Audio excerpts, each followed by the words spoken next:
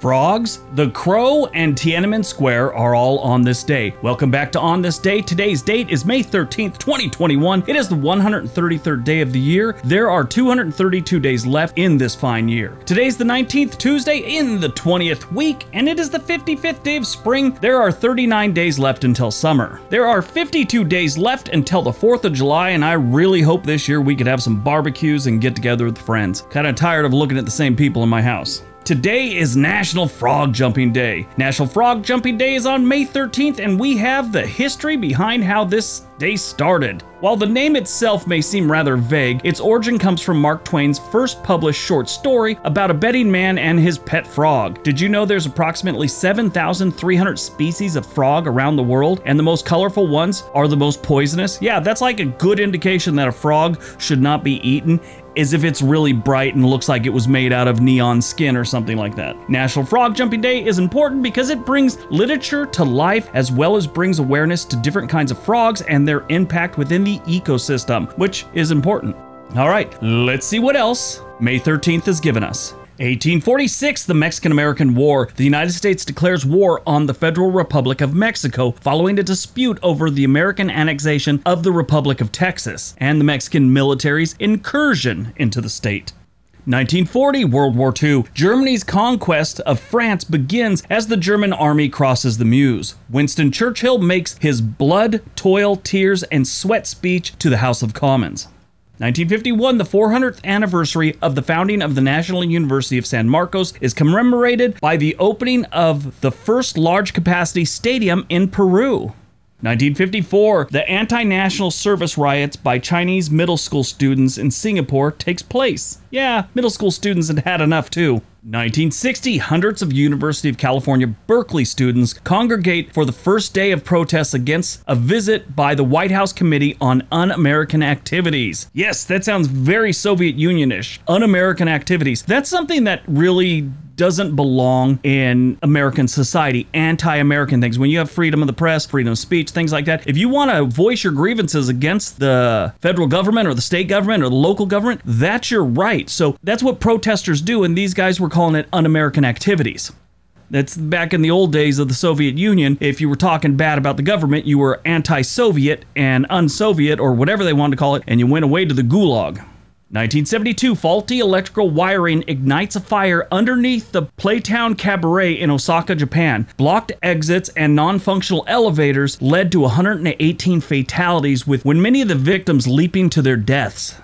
1980, an F3 tornado hits Kalamazoo County, Michigan. President Jimmy Carter declares it a federal disaster area. You know, you never hear much about Jimmy Carter when I do these things. He was a pretty low-key president, and a lot of people consider him one of the worst. Great man. I think he's a wonderful human being, but yeah, I just don't think he did many things that were epic. But it just doesn't seem like he did enough, I guess. I don't know. That's just me.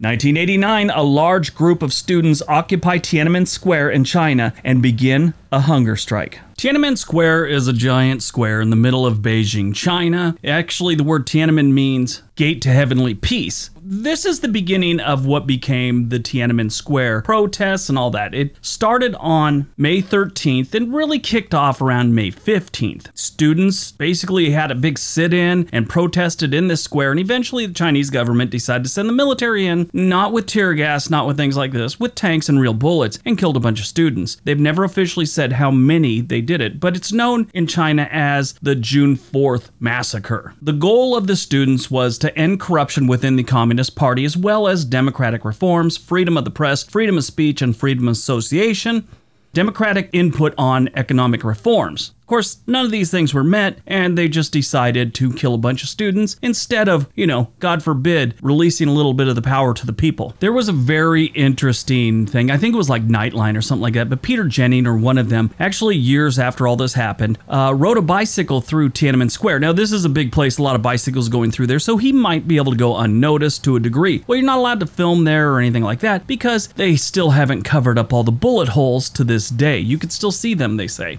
Well, he actually put what looked like a box, like he was taking lunch someplace, on the back of a bicycle, and someone in front of him had another box similar to that with cameras in them. So they rode through Tiananmen Square to see how it is these days. And while they're going through there, this Chinese man was kind of behind them, you know, on his bike, and he's looking at him, and he gets closer, taps his finger on the camera like, I see it, and didn't say anything. Not like he turned him in or anything like that. He just rode on. You know, nothing good happened there when here we are, you know, all these years later. This was 89. And I think that Peter Jennings thing, I might have been Peter Jennings, was probably 10 years ago, and they're still not letting people really film Tiananmen Square. There is a ton more that goes into this, and it is actually worth reading. It gets a little confusing, and I'll tell you why. They talk about all the people that were involved, and I couldn't tell the difference between them. Their names are all the same, and you know, I don't want to sound like racist, but I'm just ignorant to how their names go, and I just got confused, and I just remember it being a bad thing, and I remember all kinds of horrible things happening there. It's too bad. I was in the military while all this is going on, and we were getting footage that I don't think the American public was getting, and it wasn't good.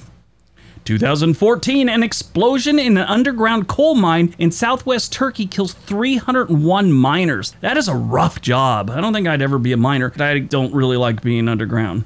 Movies released on May 13th, 1994, The Crow. This was Brandon Lee, the son of Bruce Lee's greatest movie and his last movie, because he tragically died during the filming of this movie. On March 31st, 1993, Lee was filming a scene in The Crow where his character was shot and killed by thugs. In the scene, Lee's character walks into an apartment and discovers his fiancée being beaten and attacked, and actor Michael Massey's character fires a Smith & Wesson revolver at Lee as he walks into the room. So basically what happens, they do a couple different scenes, and one of the scenes is showing the guy loading the revolver, and they're putting dummy rounds in there that look just like real rounds with a tip, a lead tip, just like a normal bullet. That's the projectile that kills you when someone shoots at you, right? It goes, metal flies out of the gun, hits you. Well, they load the dummy rounds that have no gunpowder in them, and then they'll take those out and they'll load the blank ones so that they get the explosion they're looking for when the gun is fired. Well, what they didn't realize is one of the lead tips of the dummy rounds stayed in the gun. So when they fired the blank at him, it was a legit blank, but it pushed out whatever was in the barrel of the gun and hit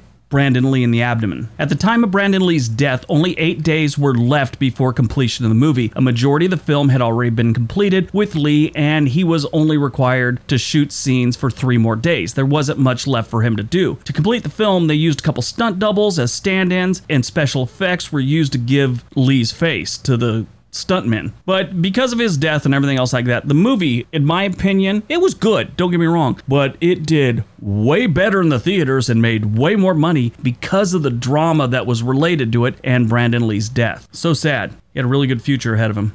Born on May 13th, 1966, Darius Rucker. He's a musician, singer, guitarist. You may not know him. He was the lead singer of Hootie and the Blowfish. Remember them back in the day? That was a great band. I think they only had like 2 good albums, or maybe one really giant great album, and then the rest were kind of mediocre, and they eventually broke up, and he went his own way. He's a pretty good country western singer. Died on May 13th, 2018, we lost Margot Kidder. You may not remember her, but she played Lois Lane in the Superman movies back late 1970s with Christopher Reeves. She played in tons of other movies. I mean, I was shocked at how many different things she was in, going all the way back to 1968. I mean, The Great Waldo Pepper, 92 in the Shade, then Superman, Amityville Horror, all this Superman, Superman 2 and 3, and so on. Mob Story, White Room, Delirious. In later years, she had been having some mental breakdowns. Back in 1996, she had a pretty well-publicized manic episode in Los Angeles. At the time, Kidder had been working on an autobiography when her laptop computer became infected with a virus, which caused it to crash and basically lose all 3 years of what she'd been working on. She tried to have it recovered. She flew to Los Angeles to see this computer expert, and they were unable to recover any of the data. She lost all of it. She just had a breakdown. She disappeared for like 4 days, and she ended up in some guy's backyard in Glendale, California with no clothes on. Police came, and they basically took her to the hospital, and she was admitted. She finally came to terms with she did have some mental issues, and she needed to be treated, and she went on to have quite a few more good years, and then she died in 2018. She started getting back in movies, even though she had this episode, and that usually is the death of anyone's career, but she started getting back into movies, and she was doing some independent things, and she was going to Comic-Con and things like that because she was a big draw for those things when anyone that's into Superman. Sadly, in 2018, nobody had heard from her in a couple days, and they found her dead in her house in Livingston, Montana. She was only 69 years old. She was found unresponsive by a friend. The cause of death was initially not released. Her agent said she passed away peacefully in her sleep. Days later, they found out that she'd been struggling all week, and she died of a self-inflicted drug and alcohol overdose. She did it on purpose. That's what they figure. It's too bad. All right, that's today's video. Hope you guys enjoyed it. Hope you got some information out of it. Go out, have a productive day, and be nice to each other.